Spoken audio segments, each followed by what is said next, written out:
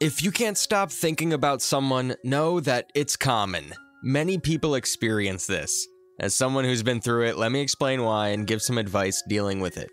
The first reason why you can't stop thinking about someone is the chemistry and connection. I've seen many people struggle with not being able to stop thinking about someone.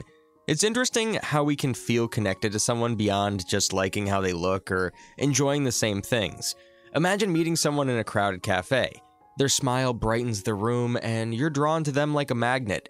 Even after you part ways, they stay on your mind. That's the power of chemistry, an invisible force that brings two people together in ways we can't explain. But it's not just about looks. Sometimes it's the shared experiences, the deep talks, and the vulnerable feeling together that makes the connection so strong. These emotional bonds can be tough to break, keeping us trapped in our thoughts. It's tempting to get lost in fantasies about this person, but it's important to stay balanced. I've seen how being too infatuated can lead to heartache. That's why I tell people to enjoy the connection, but to also be cautious. As the poet Rumi said, "The wound is the place where the light enters you." Our struggles make us stronger, so when you can't stop thinking about someone, use it as a chance to learn about yourself. Ask why this person has such a hold on your thoughts and what you can learn from it. Remember, you control your own destiny. It's normal to be captivated by someone, but don't forget your own dreams. Stay true to yourself and trust that everything happens for a reason. As the saying goes, love is not about possession, it's about appreciation. Appreciate the connection you share with this person, but never forget to appreciate yourself as well. Second, unresolved feelings. It's a common phenomenon that often stems from unresolved emotions or issues that linger beneath the surface, hindering their ability to move forward. Let me share a personal anecdote to illustrate this point. A few years ago, I found myself unable to shake thoughts about a past flame. Despite being in a fulfilling relationship at the time, memories of this person kept resurfacing, causing unnecessary turmoil. It wasn't until I delved deeper into my emotions that I realized there were unresolved feelings stemming from the way things ended between us. Reflecting on my own experience, I often recall a poignant line from the movie Eternal Sunshine of the Spotless Mind. How happy is the blameless Vestal's lot, the world forgetting by the world forgot, eternal sunshine of the spotless mind, each prayer accepted and each wish resigned.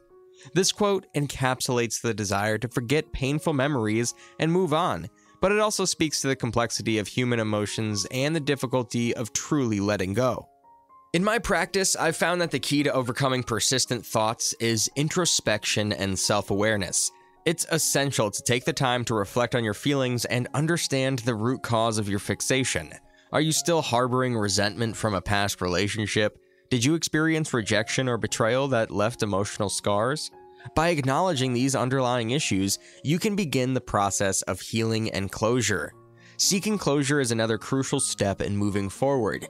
Whether it's reaching out to the person in question for a heartfelt conversation or writing a letter to express your thoughts and emotions, closure can provide a sense of resolution and peace.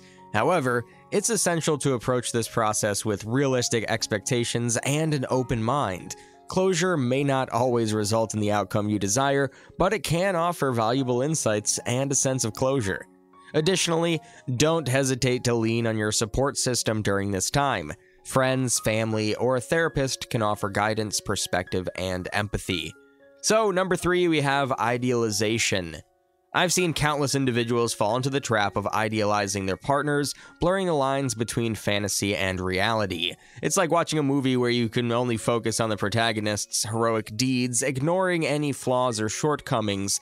But real life isn't a screenplay. It's messy, complex, and filled with imperfections. One of my friends came to me with a heart heavy with infatuation. He couldn't stop gushing about his new girlfriend, painting her as the epitome of perfection. But as our talk progressed, cracks began to appear in his idealized image. He started noticing her quirks, insecurities, and even some habits that grated on his nerves. It was then that I reminded him of the importance of seeing her as a whole, flaws and all. In the realm of cinema, there is a memorable quote from the movie 500 Days of Summer that resonates deeply with this concept. Just because she likes the same bizarro crap you do doesn't mean she's your soulmate.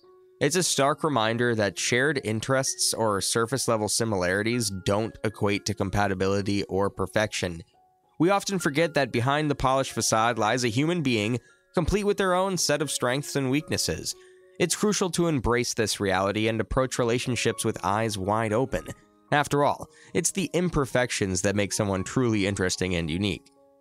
I meet my friend Hannah, who struggled to let go of her infatuation with a colleague. She couldn't shake off the image of him as her knight in shining armor, despite numerous warning signs indicating otherwise. Through our communication, she learned to confront her idealized perception and see him for who he truly was, flawed just like everyone else. So, the next time you find yourself lost in a whirlwind of infatuation, take a step back and remind yourself that perfection is an illusion. As Sam Keen said, love is not finding someone perfect, it's seeing an imperfect person perfectly. The last and final reason why you can't stop thinking about someone is the fear of missing out. It's a phenomenon deeply ingrained in our modern dating culture, fueled by the constant bombardment of social media updates and the illusion of infinite options. The fear stems from the nagging thought that if we don't seize the opportunity with someone, we might be passing up on our soulmate or a life-changing experience. Let me share a story that perfectly encapsulates this dilemma. I once worked with a client named Adeline who was torn between pursuing a relationship with a longtime friend and exploring the unknown with a new acquaintance she'd met at a social event. Adeline was plagued by the fear of missing out on either connection. What if she chose one and missed out on the potential happiness the other could bring? It was a classic case of FOMO in the realm of romance. In navigating Adeline's situation, I emphasized the importance of understanding that timing plays a crucial role in relationships. I reminded her of the old adage, good things come to those who wait. Relationships, much like fine wine, need time to mature and develop. Rushing into a connection out of fear of missing out can often lead to disappointment or heartache. To illustrate this point, I often reference the film Before Sunrise. In the romantic movie Before Sunrise, two strangers named Jesse and Celine meet on a train. They spend a special night together wandering around Vienna, discovering the city and each other. Their connection is palpable, but instead of succumbing to the pressure of immediate commitment, they agree to meet again in 6 months. This decision allows their relationship to unfold naturally, free from the constraints of FOMO. By the time they reunite in Before Sunset, their bond has deepened into something truly special. In real life, we can draw inspiration from stories like Jesse and Celine's. Trusting in the organic flow of a relationship doesn't mean ignoring our feelings or desires, it means allowing things to unfold at their own pace.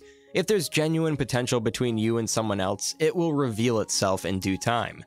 Moreover, it's essential to shift our focus from dwelling on what could be to embracing the present moment. Eckhart Tolle once said, "Realize deeply that the present moment is all you ever have." By immersing ourselves in the here and now, we can cultivate a sense of peace and contentment, regardless of uncertainties about the future. In short, the fear of missing out on a potential connection is a common struggle in today's dating landscape.